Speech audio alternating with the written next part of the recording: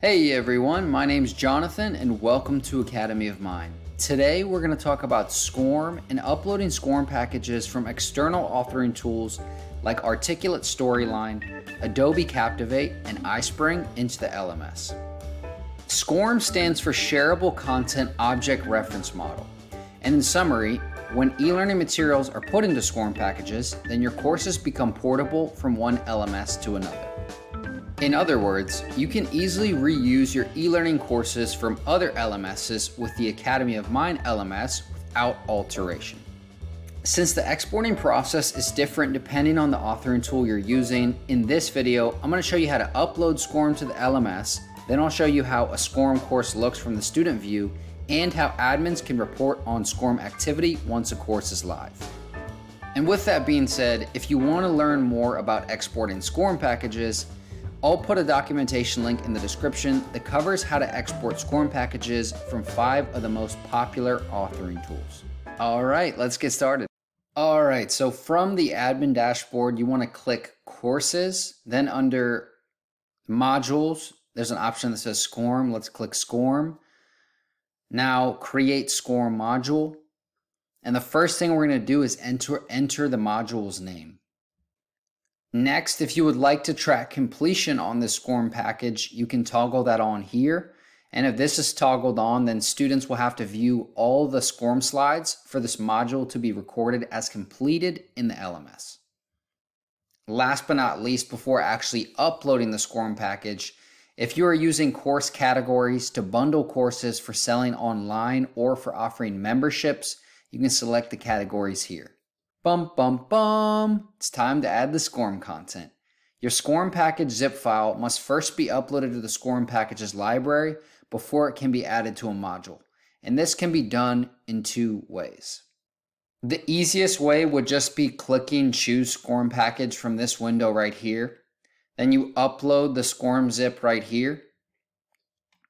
And once the upload is complete, all you have to do is scroll down below to this actual library of already uploaded files and click Choose/Select, and then that's going to actually upload this SCORM package fully. And as you can see, you can preview how the SCORM package loads here if you wanted to just check to make sure things were working before saving and, fully testing this out. The second option you have would be doing something similar, and this might make more sense if you're uploading a bunch of SCORM packages, is if you look to your left under the Assets tab on the admin dashboard, you have SCORM packages. You can upload everything directly there, and then by the time you come into this Create SCORM module, you're already going to have a bunch of SCORM packages in the library that you can choose from. And it's worth mentioning that the second method makes more sense if you want to upload SCORM packages before actually creating the module, but at the end of the day, they both upload the package the exact same way, so it's completely up to you and your company. All right, once you've uploaded the SCORM package, one of the last things you have to do is make sure you click Update Module so everything saves, and now we're going to actually add this module to a course so that we can check out how it really functions when you log in as a student. Okay, so I've gone over the concept of adding modules into a course over many different videos, and I'll put a link in the description or something on the screen for those of you who want to learn more, but it's really, really simple. From anywhere in the admin dashboard, you just click on Courses, then you click on All Courses, and you hover your mouse over whichever course you want to add the SCORM package to, and then you click Edit, or you go on the right to the ... and there's an Edit under that option too. But either way, you click Edit. And once you're in here, you'll see step 1, 2, 3, and 4. Click on step 2, the curriculum, scroll down to the bottom, and there's an add module. And you just add the module, and since it's an existing module, all you have to do is type the name of the module. And we named this module test 1, so just type in a couple words, it'll come up. Module test 1, click on that, then it's added to the module, and you can drag and drop this up or down.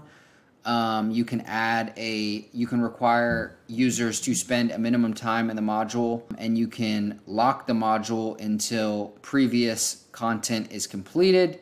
And there's a couple more options, like you can create this module, you can drip the content out basically, so the SCORM package only comes out on a certain date, or you can use fixed intervals to release the availability of this module. All right, so hopefully that wasn't too long-winded, but I felt like explaining the different options once you've added the module makes sense. So like I said though, as a refresher, you drag and drop it up or down depending on where you want this in the inside of a course. So we're just gonna drag this module, the SCORM package, all the way up at the very top. So when we log in as a student to look at how this functions as a student, can go into the course and it's the very first module that we'll be going through.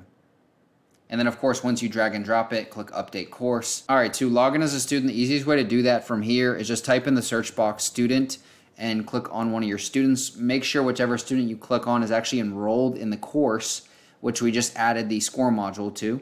But once you click on that student, you're brought here. Make sure you log in as this user. And then now we're currently impersonating the user. So when this student logs into LMS, this is exactly what they see. So we can click on launch course.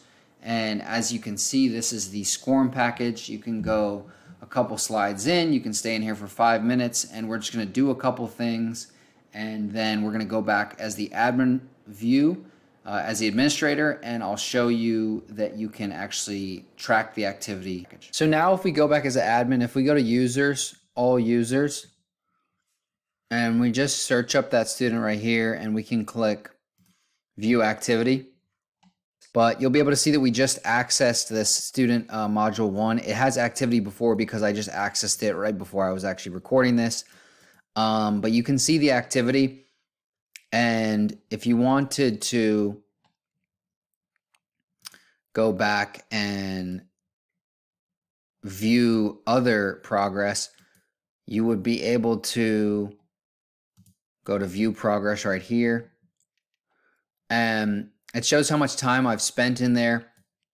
And once I've completed and gone through every slide, this is going to be at 100%. So we'll have completed the SCORM package, and that'll account for, I'll get a different percentage here in accordance to how much I've done in the whole course. All right, ladies and gentlemen, that's all I've got for you today. I really hope you enjoyed this. Go ahead and use SCORM in the LMS because it's definitely a great way to make your courses more interactive, more animated.